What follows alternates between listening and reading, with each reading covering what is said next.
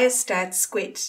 This is part 3 of a 4-video series on the differences between UMAP, TSNE and PCA. Today we will be covering part 3, UMAP Easily Explained. So if you're ready, let's dive in. Before we dive into UMAP, let's go over a few key concepts. We'll be working with an example dataset, a single-cell dataset with a gene expression of 10,000 genes across 50,000 cells. Sometimes we want to visualize big datasets like this one in a plot, for example, to identify clusters of cells that group together because they have a similar gene expression profile. In other words, cells from the same cell type or cell identity. To do that, we introduce the concept of dimensionality reduction, by which we convert a multi-dimensional dataset with many thousands of genes into two variables we can plot. Obviously, when we reduce the number of dimensions, we're going to lose information, but the idea is to preserve as much of the dataset structure and characteristics as possible. We already explained two-dimensionality reduction algorithms, PCA and TSNE, and today we'll cover UMAP, Uniform Manifold Approximation and Projection. In a nutshell, UMAP is another dimensionality reduction technique similar to TSNE, but it's often faster and can better preserve global structure while still focusing on local relationships. Just like TSNE, UMAP tries to take the high-dimensional data and map it into a lower-dimensional space, usually 2D or 3D, so we can visualize it. It does this by preserving both local and global structures, meaning it tries to keep clusters of cells close together, but also respects the overall organization of the data. So in our single-cell RNA-seq dataset, we would be able to distinguish 5 main clusters of our main cell types, and you can see how lymphoid cells, B cells and T cells, cluster together because they are similar immune cells.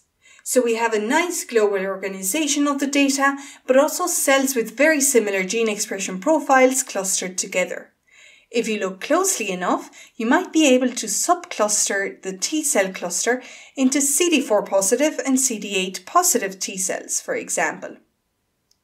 So let's dig in a bit into the maths behind UMAP without talking about the maths behind UMAP.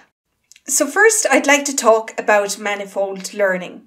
UMAP is based on the idea that high-dimensional data often lies on a lower-dimensional manifold, which is like a curved surface.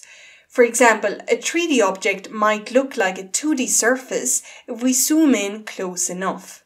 UMAP tries to learn this manifold structure, but instead of doing it from 3 dimensions to 2, it does it from 10,000 genes to 2 UMAP projections. But the idea is the same. So UMAP needs to construct a high-dimensional graph first.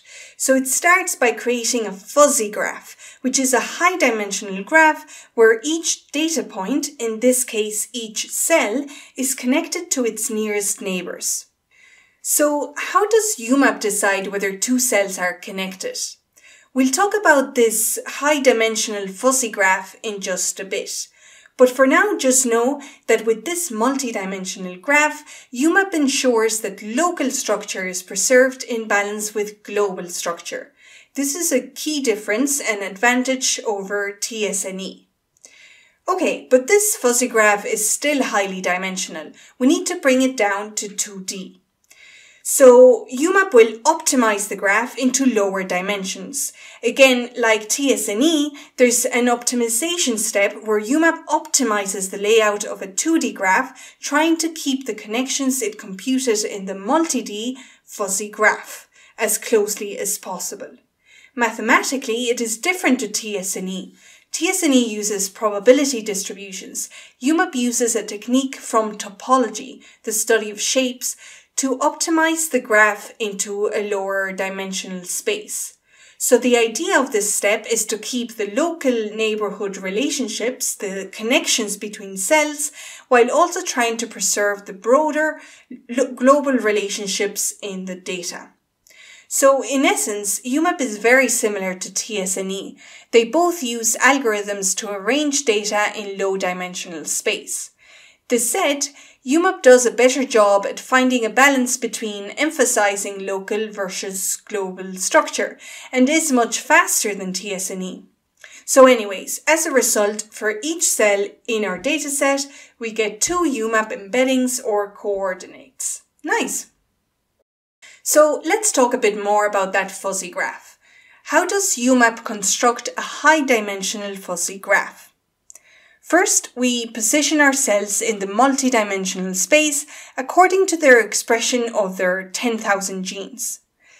Obviously, we cannot visualize this, but let's imagine it looks like this. Then UMAP basically draws a radius from each point or cell and then connects points where there is an overlap. As you can see, the radius really matters when it comes to deciding whether 2 cells are connected or not. Notice that the radius is chosen locally, meaning that each cell has a different radius. I'll explain how UMAP chooses a radius for each cell in just a second. But in a third step, UMAP makes the graph fuzzy by decreasing the probability that 2 cells are connected as the radius grows.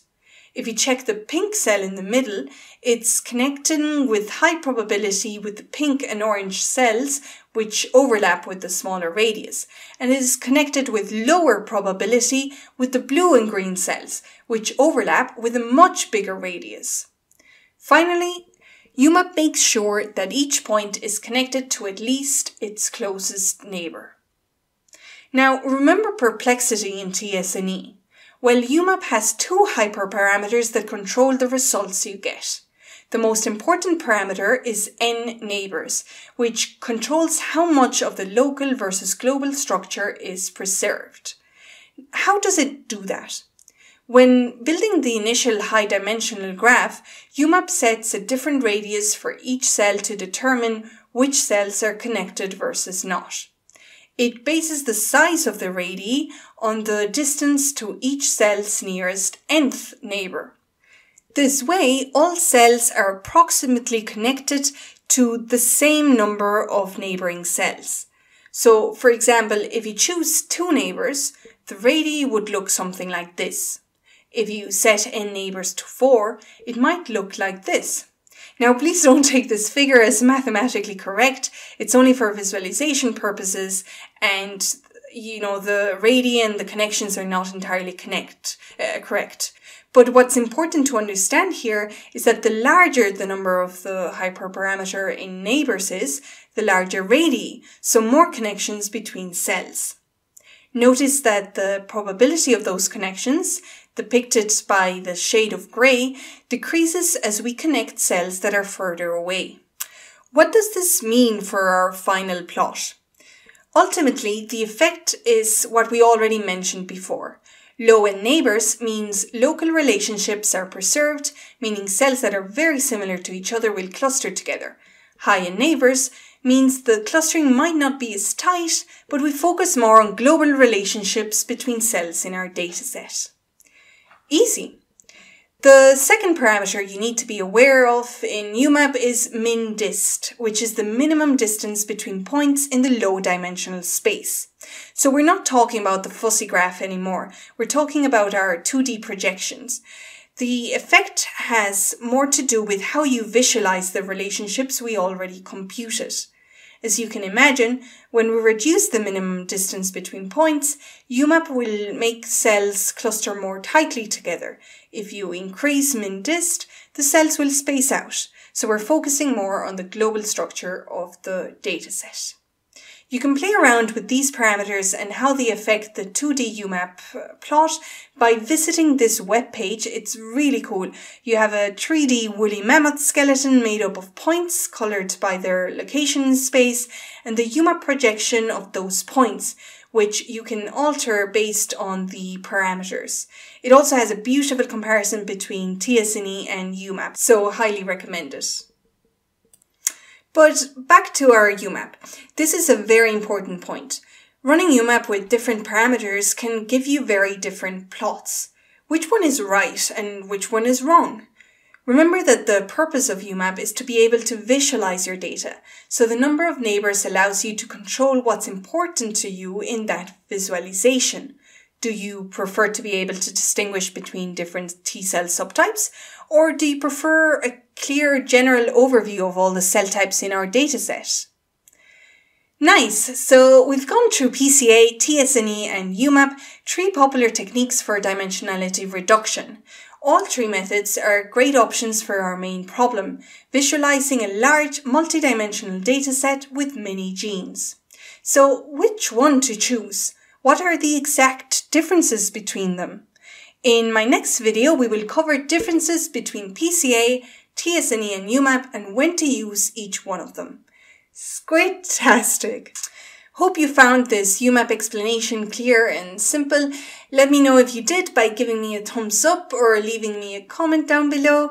If you're looking for a more mathsy explanation of UMAP, check out some links and resources on biostatsquid.com. Remember to subscribe if you don't want to miss any more videos from me. Have a squidtastic day and see you in the next one.